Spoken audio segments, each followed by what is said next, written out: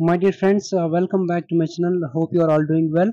So today in this video we will discuss about the revaluation process when you people have to apply for the revaluation. Okay, so four things I will discuss in this particular video. I don't want to make this video too long.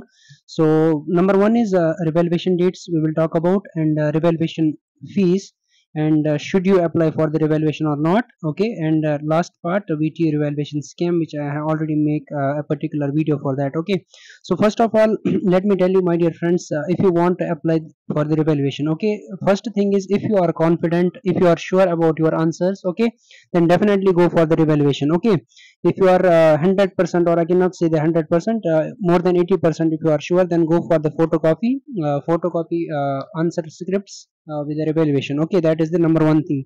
So if you are thinking that you have not written the paper very well, then definitely don't go for the revaluation. It is just the wastage of money. Okay, now if I talk about the revaluation fees, okay, so you can see here, UG revaluation fees is rupees 600 per subject.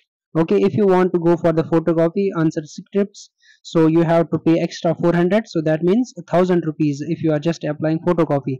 And application fees is rupees 30, so that becomes your 1030 for the photocopy of answer scripts. And without photocopy, revaluation fees is 600 plus 30, that is your 630 rupees. Okay, so this is all about the revaluation fees. Okay, so if I talk about the revaluation date, usually after your declaration of your results, more than 3 or 4 days it will take.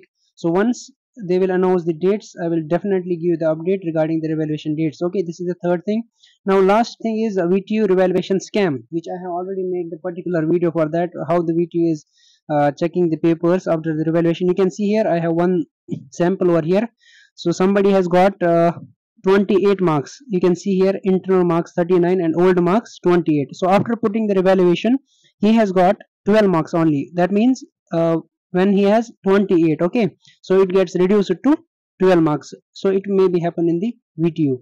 So make sure you will just think 100 times before putting the revaluation. So it totally depends upon your mindset, if you are going to apply the revaluation or not. Okay, so next I will show you here, it depends upon luck also.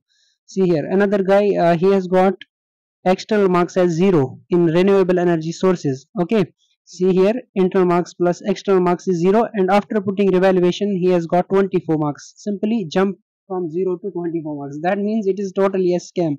It is one kind of just looting the money from the students. Okay, you can see that particular video also. I have make a separate video. I will provide the link in the description box. So this is all about fee structure of revaluation. Should you go for a revaluation or not? So please think first, then go for the revaluation. So this is all about today's video. So stay connected for upcoming updates. Thank you.